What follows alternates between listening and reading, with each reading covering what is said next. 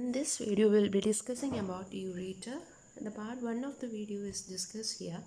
In this video, we'll discuss about the extent of ureter, the constrictions of ureter, the relations of abdominal part of ureter, and at last we will discuss a few MCQs from this topic which are asked in various exams.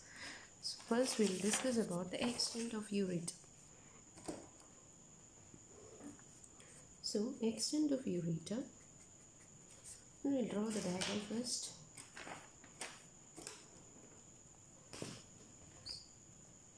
If this is the kidney,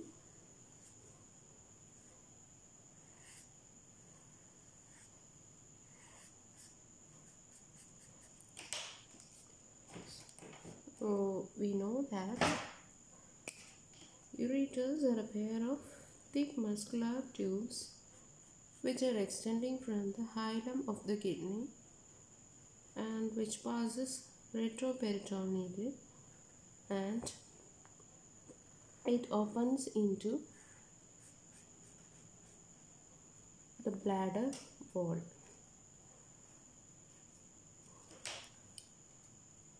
This is the bladder.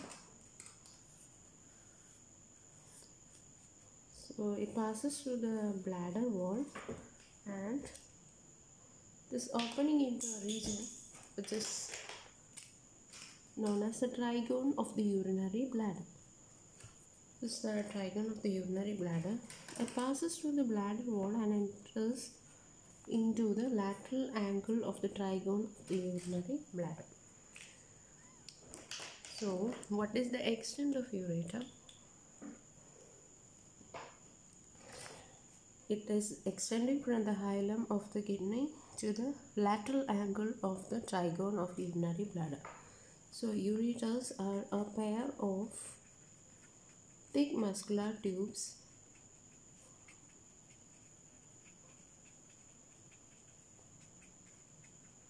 which is conveying urine from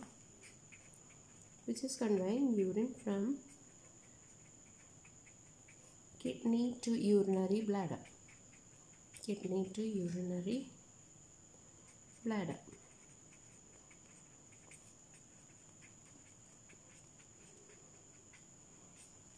So what is the length of this ureter? The length is 25 centimeter. Length is 25 centimeter or 10 inches. And out of this 5 inches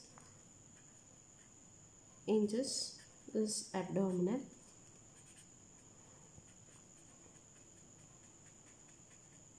and rest of the 5 inches is the pelvic part of ureter.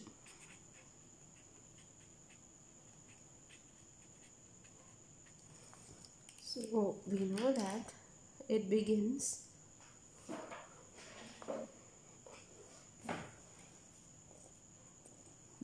in the renal sinus as a dilatation known as the renal pelvis. Begins in renal sinus as a dilatation known as renal pelvis.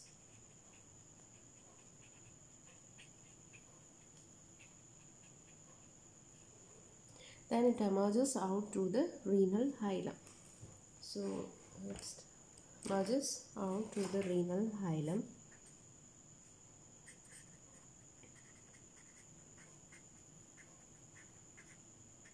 Then it passes vertically downwards and it lies posterior to the peritoneum. That is, in throughout its course, it is retroperitoneal.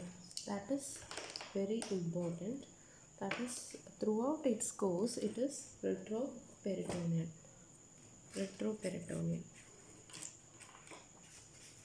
That is very important. Ureter is retroperitoneal in its course. Important point. That is, it passes posterior to the peritoneum. So it passes retroperitoneally. Then in its course, it is crossing a region that is very important. It crosses the common iliac artery at its, this is the right and left common iliac artery, and it bifurcates into internal iliac and external iliac artery here. So the ureter passes anterior, it passes in front of this bifurcation. So ureter passes anterior to the bifurcation of the common iliac artery. Then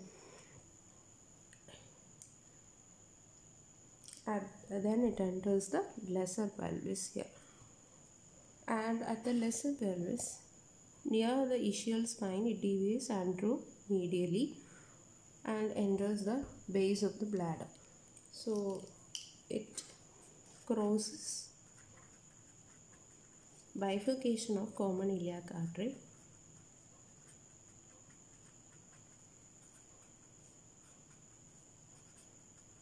that is important. Now we will discuss about the constrictions of ureter.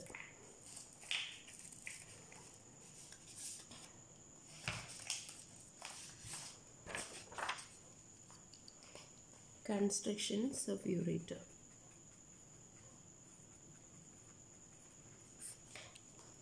Draw the diagram first. So this is the kidney, this is the ureter,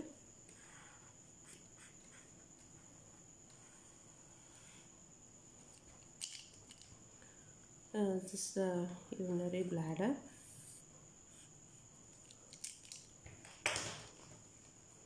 this is the trigone, and this is the lateral angle of the trigone. We know that it extends from the renal hilum to the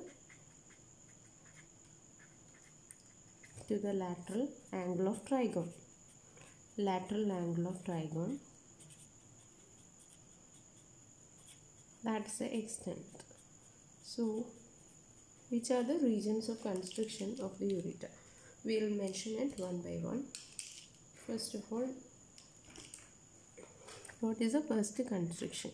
So the first constriction is at the pelvic-ureteric junction. So this is the region of first constriction, that is one, that is pelvic-ureteric junction. Junction is the first constriction of the ureter, and the second one is at the brim of lesser pelvis, at the brim of the lesser pelvis, where it is crossed by the bifurcation of the common iliac artery. So we know that it is being crossed by the bifurcation of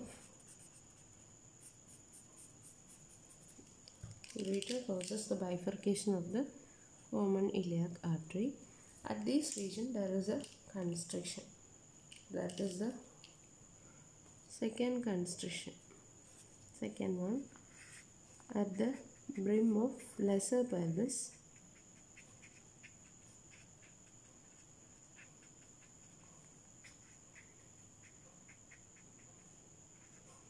where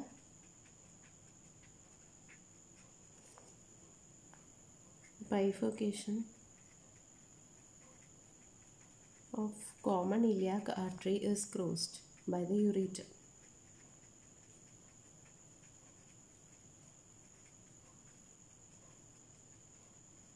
Then there is a region where it is being crossed by the vas deferens. There is a region where it is being crossed by the vas deferens. That's another point of constriction. 3. Ureter crossed by the vas deferens or broad ligament in case of females. Vas deferens in males and broad ligament in females.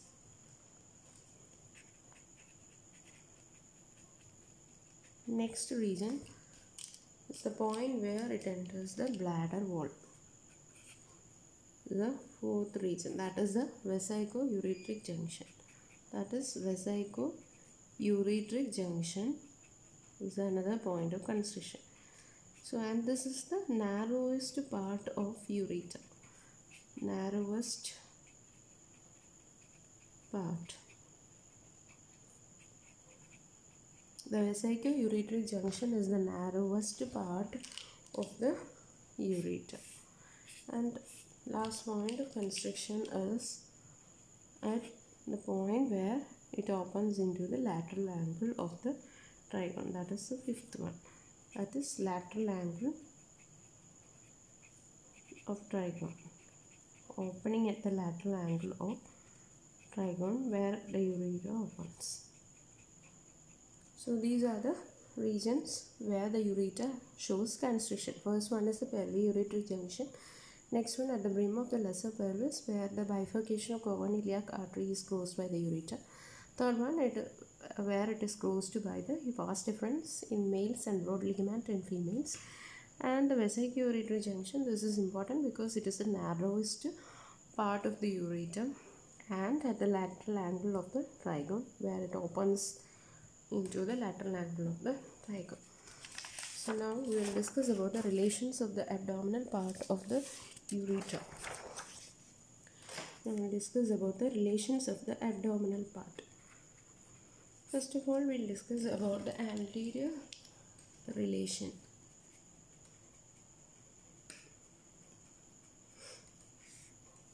So discussing the anterior relation, we will draw the right ureter. First, we will discuss the relation of the right ureter. We are discussing the relations of the abdominal part only here. And the second part of this video, we will discuss about the relation of the pelvic part of the ureter. So this is the right ureter.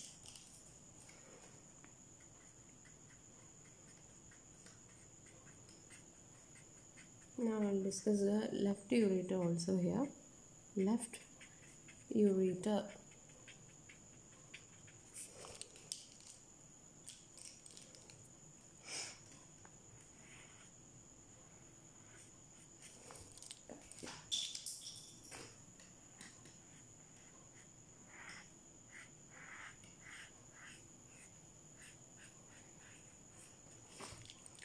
So on both sides it is being crossed by the gonadal artery. So we will discuss about the right ureter first. You know that it is in the upper part, it is being crossed by a structure which is the third part of the duodenum. This is the third part of duodenum.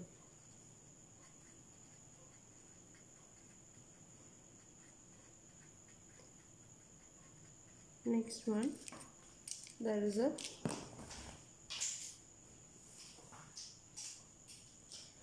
gonadal artery.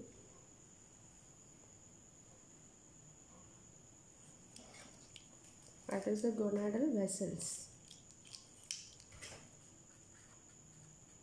Gonadal vessels lies anterior to the right ureter. Gonadal vessels. Next one, the branches of the superior mesenteric artery, that is the right colic artery and the ileocolic artery. This is the right colic artery and this is the ileocolic artery, which are branches of the superior mesenteric artery. And there is another structure which is the terminal part of the ileum. The terminal part of ileum and the root of mesentery.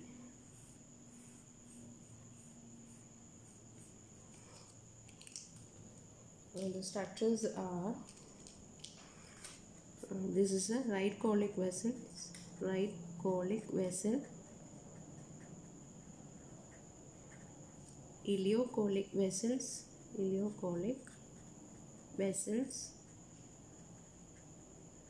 then this one is the root of mesentery,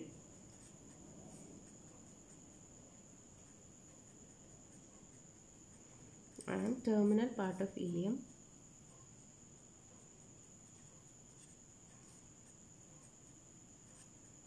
and the peritoneum, because the ureter is retroperitoneal. The peritoneum, parietal peritoneal, lies anterior to the ureter.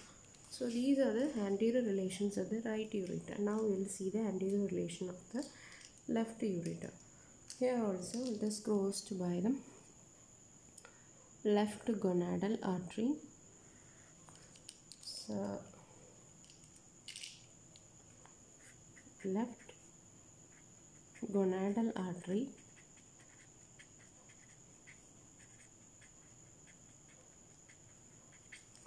next is left colic vessel,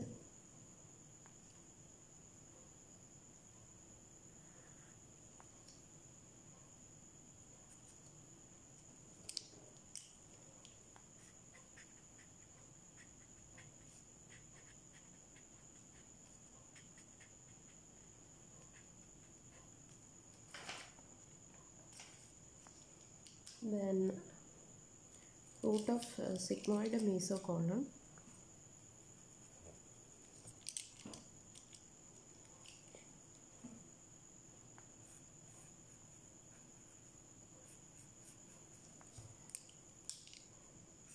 root of sigmoid mesocolon,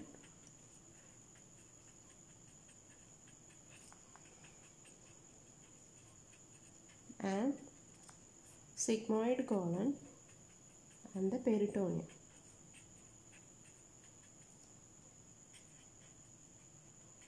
So these are the anterior relations of the left ureter. So now we will discuss about the posterior relations of the ureter. Of the abdominal part of the ureter, the posterior relations are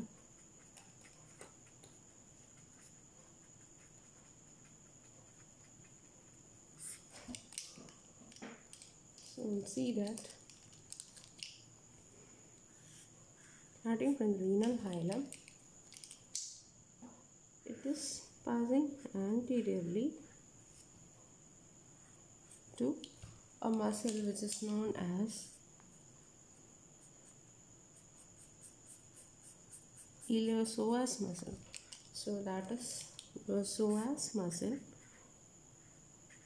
is one of the posterior relation of the ureter, and there is another nerve which is forming the posterior relation, that is the ureter is lying on this nerve. That nerve is the genitofemoral nerve. So genitofemoral nerve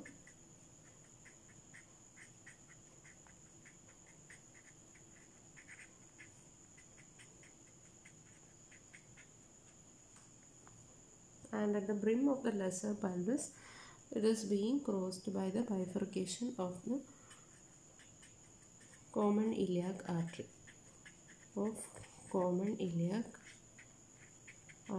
at the brim of lesser pelvis. Iliac artery at brim of lesser pelvis.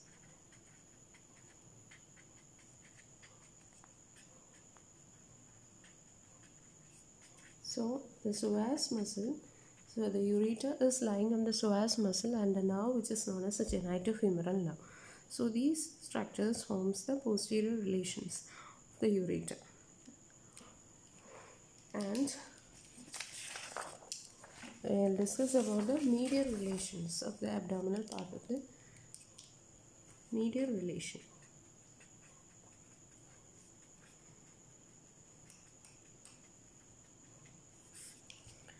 We'll discuss about the medial relation of the right and left ureter.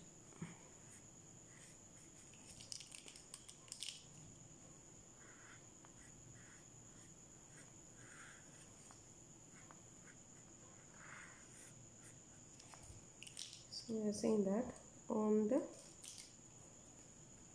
medial part of the right ureter there is inferior vena cava.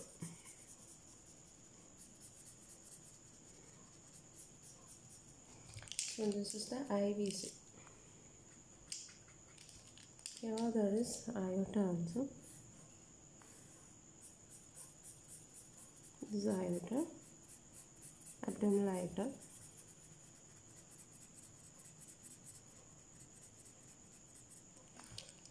So this is the left renal vein. Into this left renal vein there is a left gonadal vein as is of. This is the left gonadal vein, and there is another vein which is the inferior mesenteric vein here. So this is which is the structure IVC, and this is the left renal vein. Draining into the left renal vein as the left gonadal vein, and this is the inferior mesenteric vein.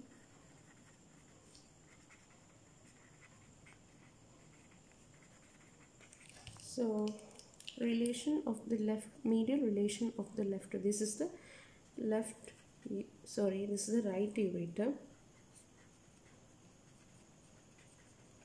So discussing about the medial relation of right ureter.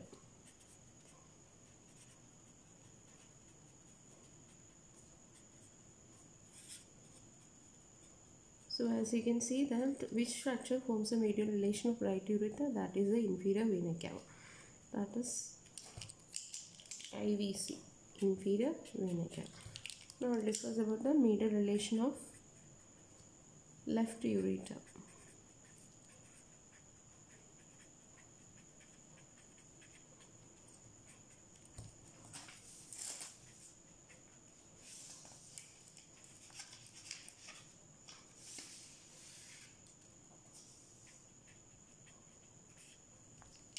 So which forms a medial relation, that is, this is the left ureter. The medial relations are the left gonadal vein and inferior mesenteric vein. So left gonadal vein and inferior mesenteric vein forms a medial relation of left ureter, inferior mesenteric vein. So these are the relations of the abdominal part of the ureter. Now we will discuss some MCQs from this topic. So the first question is, ureteric constrictions are all sides except. First option, pelvic ureteric junction. So we are having a constriction at this point, and B, lesser pelvis, that is true, and C, at ischial spine. D is urinary bladder wall. So in options A, B and D we have constrictions at the ureter, and the answer here is C. There is no ureteric constriction at the ischial spine. So the answer is option C, ischial spine. In all other sides we have constrictions at the ureter. So option C is the right option here. Question number 2. Narrowest part of the ureter is at the, we have learned that the narrowest part of the ureter is at the uretrovesical junction or vesico-ureteric junction, that is at its opening into the bladder wall. So option D is the correct answer. Question number 3 is, true about ureter are. Here there is more than one correct answer. So look at the options. Option A, 5 cm long, that is false. Option B, 25 cm long, that is right. So the length of ureter is 25 cm. Option C is wrong, it is not 35 cm long. Option D, totally retroperitoneal, that option is correct because ureter is a retroperitoneal structure. Option E, it enters the true pelvis after crossing the iliac vessel, that is also correct. So option B, D and E are true. And question number 4. True about ureter entry into the bladder. Here also there is more than one correct options. Look at the option A, at the medial angle of trigon, that is false. Option B, at the lateral angle of trigon, that is correct. Makes an angle, yes, the ureter enters into the bladder making an angle, that option is also correct. Option D is straight, is false, and E, it is valveless, it is also correct. So option B, C and E are correct here. And question number 5, true about ureter. Here also there is more than one correct answer. So option A, starts at the hilum, that is correct. B, changes its direction at the ischial spine, that is also correct. Option C, penetrates the bladder wall without any valve, it is correct. Enters the bladder at lateral angle of the trigone, that is also correct. And option E, enters the pelvis in front of bifurcation of common iliac artery, that is also correct. So here all the options are correct. And question number 6, left ureter is related to. So remember about the relations of the left ureter. Quadratus lumborum, that is incorrect. Option B, left gonadal vessels, so that is correct. And option C, superior mesenteric vein, that is incorrect. And option, so left gonadal vessels is right. And third one, that is sigmoid mesocolon, that is also correct. And the internal iliac artery is also correct here.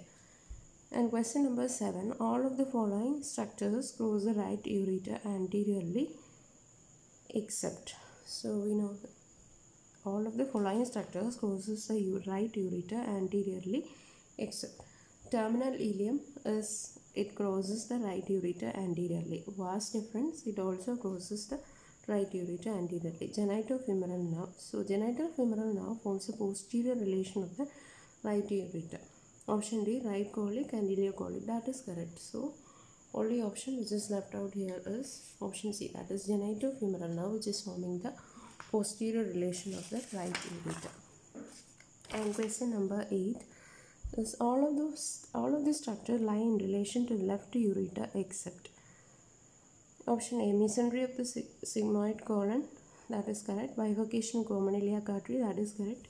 Quadratus lumborum. And option D, gonadal vessels. Gonadal vessels, bifurcation of common iliac artery and mesentery of sigmoid colon are related to the left ureter. So only structure which is left out here is option C, quadratus lumborum. That is the answer. Question number 9 is ureters are identified during surgery by. The answer is peristalsis due to flow of urine. So that's the answer. And